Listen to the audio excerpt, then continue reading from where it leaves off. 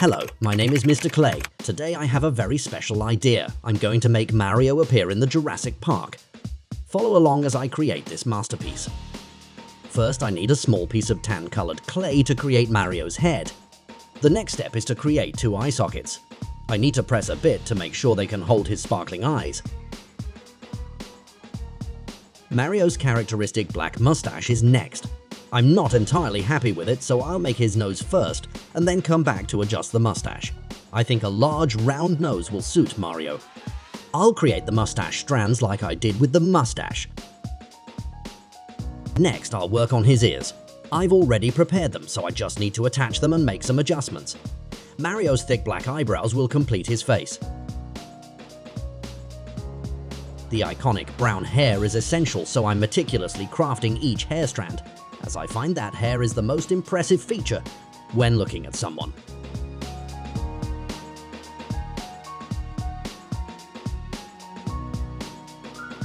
Moving on to his body, I'll need to prepare a wireframe because the clay I'm using is quite soft and could deform over time. Once I have the body, I'll create his arms. I tried making one arm by rolling and shaping, and here's the result. It's simple, isn't it? I believe that with my methods you can easily do it too. I won't use Mario's signature outfit, because I think when he gets lost in the world of dinosaurs, he should wear an explorer's outfit like in the Jurassic Park movie. So I've decided to create a special costume for him. I'm currently focused on creating the costume details.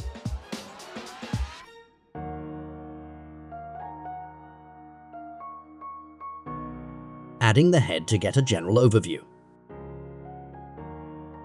I chose slightly darker pants to match the shirt I made earlier. Watch how I make his pants.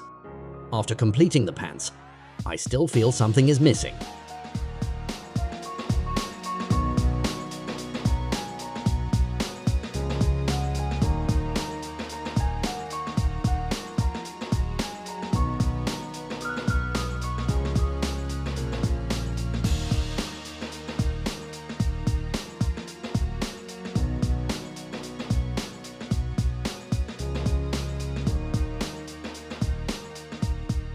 So I decided to make an outer jacket with plenty of pockets like the ones worn by soldiers when on jungle expeditions.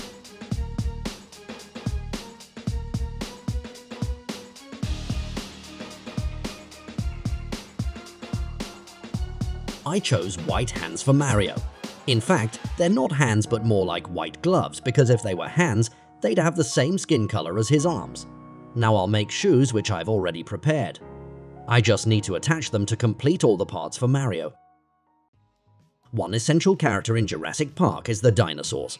I need a larger wireframe to create the body for this ferocious dinosaur. Because of the size, it'll be twice as big as Mario, so it requires a significant amount of clay. Without this steel frame, it would easily deform.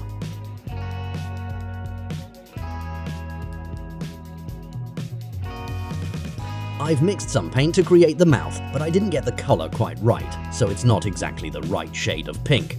Next, I'll create sharp teeth for this dinosaur and attach them to the mouth. Do you think Mario can escape from this dinosaur's teeth? To create two nostrils, I've used a simple method.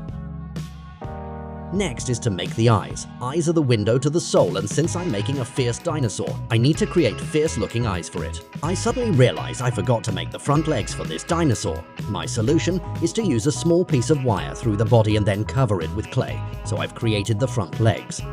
I'll add some surface details to make it look more realistic and ferocious, matching the dinosaurs in Jurassic Park. I'm using the same clay I used for the teeth to create sharp, clawed toes for each leg, with 3 sharp claws on each foot.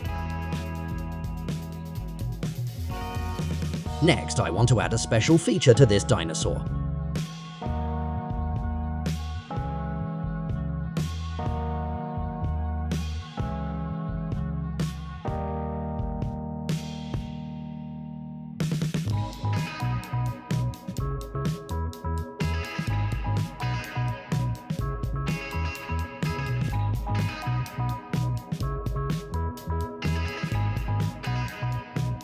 I'll also add some sharp spikes along the back and to the end of the tail to increase its ferocity. The next step is to create the skin texture. It's simple, just using a round tool to make the skin rough, similar to what you'd find in the real world. Finally, I'll create the tongue for this creature.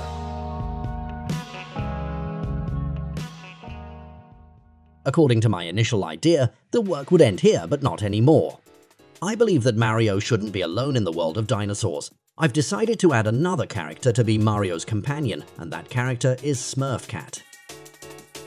Of course, the essential material for this character is blue clay. I've prepared the wireframe, and I'm covering it with clay to create his body and arms. The clay is soft, so I need to be careful during these steps as it's easy to deform. I'm adding some muscle definition to his arms and giving him 5 fingers to resemble a human. His lower body is white, so I'm attaching his legs and then shaping them to create white pants. His shoes will also be white to match the overall color scheme.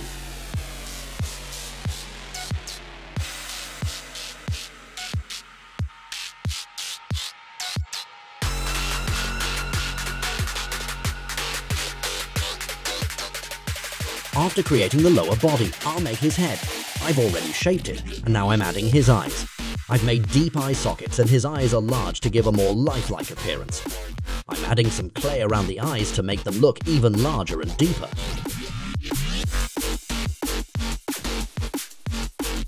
I'm also creating tiny nostrils and adding some hair details around his mouth to make it resemble the reference image.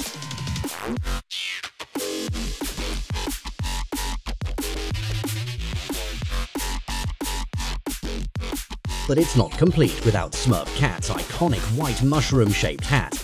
I'm adding some lines to give the hat more texture and make it look like a real mushroom. Finally, I'll attach the head to the body to complete this character.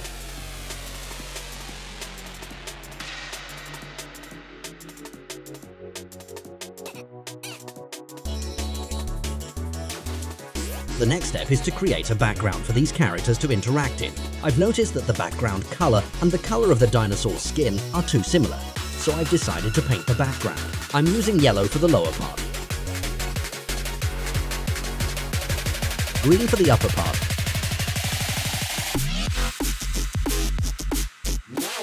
and red to add some highlights to the top of the dinosaur's ridge. I'll also add some white to the ridge's edges to create more contrast. Oh, it's not just one dinosaur, it's 3. Since Jurassic Park has many dinosaurs, I've made a few extras to place in the background. And finally, let's place Mario and Smurf Cat in the scene.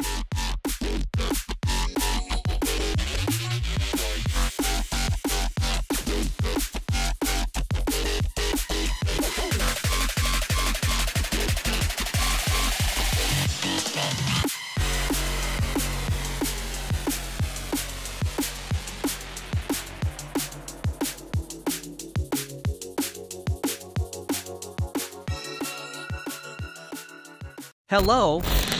Do you know Mario and Hulk? Can you guess what it would be like if Mario and Hulk were combined? Watch this video to find out. My first task is to create the base and frame for this character.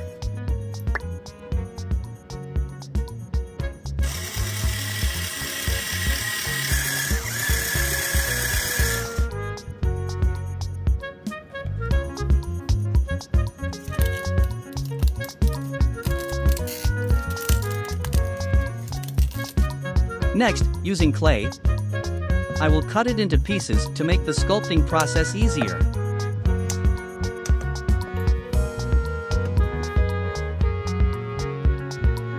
I'm now creating the body for this character.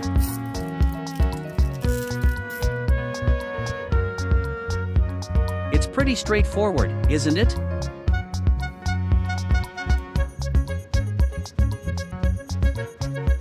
Can you guess what I'm doing? That's right, I've chosen the body of Hulk, and I'm sculpting the muscles for this character. As you know, Hulk has truly impressive muscles.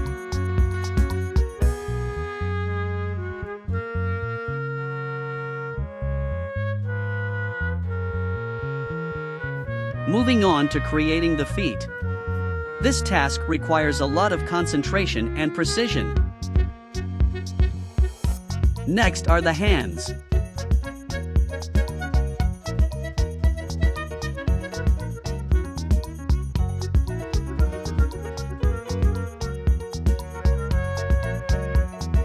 I'm double-checking the overall look, and I can see that this character still lacks the muscular lines on the body.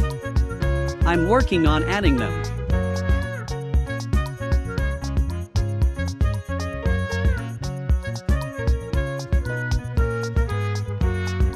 The next task is to create the costume for him.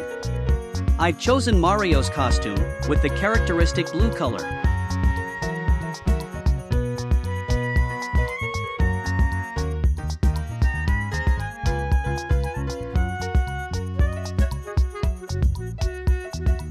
I need to add some details to make it more impressive.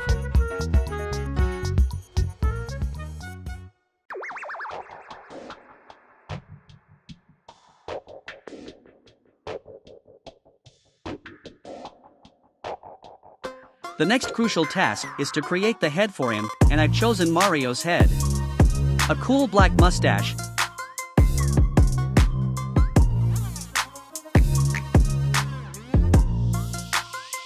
Eyes with 3 characteristic colors: blue, white, and black.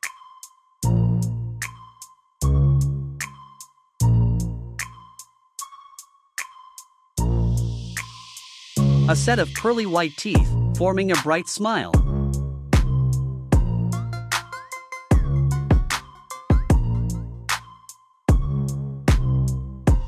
The ears are already made and just need to be attached. Next is creating the brown hair for him.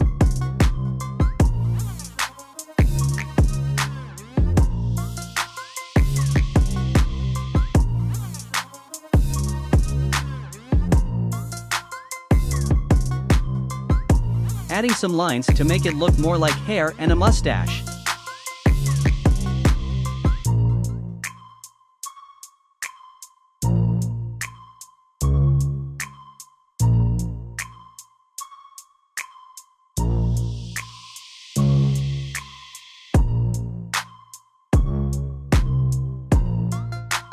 After completing it, I'll return to the body of this character.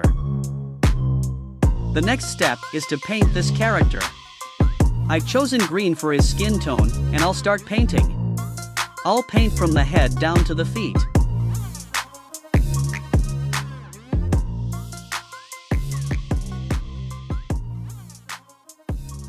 Adding a bit of a different color to highlight his muscle lines. I'll also apply a layer of glossy varnish to the eyes. Last but not least, I'm making a Mario hat for him.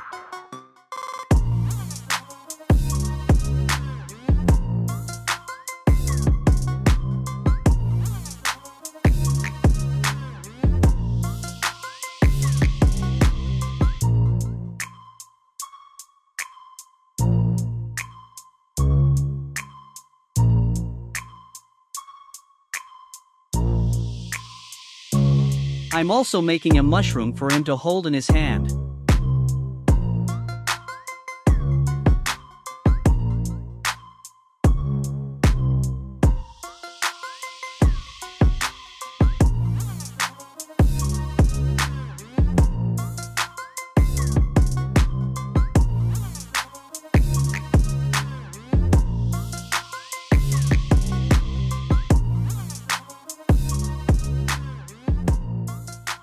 And here is my masterpiece.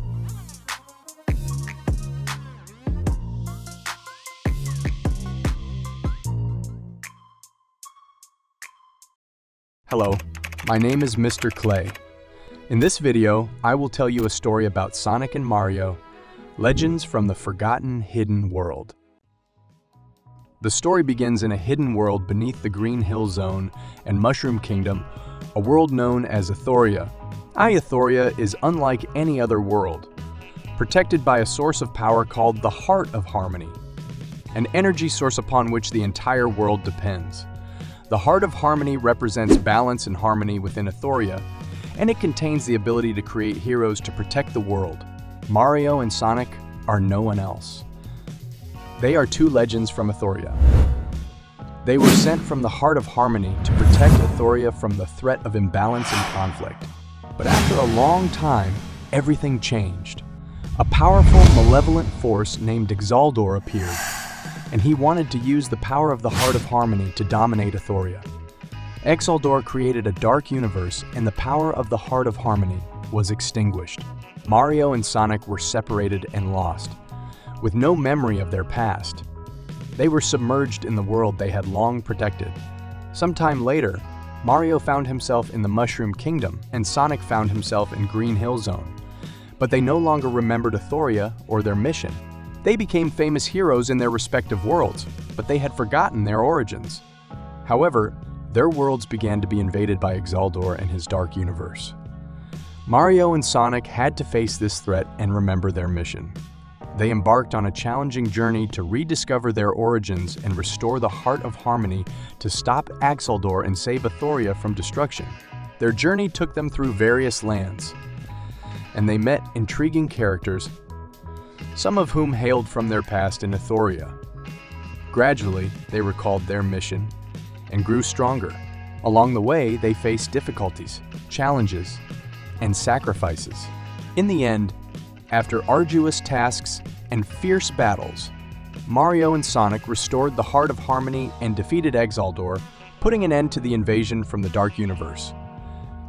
They decided to return to Ethoria to protect their world and promote balance and harmony once more. The unity of Mario and Sonic defeated destruction and conflict, and they rediscovered their origins, finding a greater purpose in the mysterious world of Ethoria. When memories and power gradually returned, Mario and Sonic understood their ultimate mission: to restore the Heart of Harmony in Ethoria. This required them to collect the scattered fragments of the heart across different lands and dimensions. Their journey led them to unique landscapes and bizarre worlds, each with its own challenges and puzzles. They encountered allies ready to join them and determined foes trying to thwart their mission. Throughout their journey, the friendship between Mario and Sonic grew stronger. They discovered their true strengths and how to harmoniously combine them. Mario controlled fire and water, complementing Sonic's exceptional speed and flexibility. They learned to work seamlessly together, mastering new abilities and techniques. As they gathered the pieces of the Heart of Harmony, they realized that the heart itself had chosen them as its champions. The heart bestowed upon them even greater power, essential for the final showdown with Exaldor. With their newfound strength, they ventured into the dark universe that Exaldor had created. The fierce battle against Exaldor presented numerous challenges. Exaldor used the dark power of the universe to test Mario and Sonic, examining their skill, teamwork, and determination. Yet, the unity of Mario and Sonic proved to be their greatest weapon. Together, they shattered Exaldor's defenses and weakened his control over the dark universe. In the end, Sonic delivered the final blow, using the power of the Heart of Harmony to defeat Exaldor and restore balance to Ethoria. The dark universe began to disintegrate, and the Heart of Harmony radiated with brilliant energy. Ethoria was saved, and its heroes had fulfilled their mission. Mario and Sonic returned to their own worlds, their friendship enduring and unbreakable. They not only rediscovered their origins but also forged an eternal bond.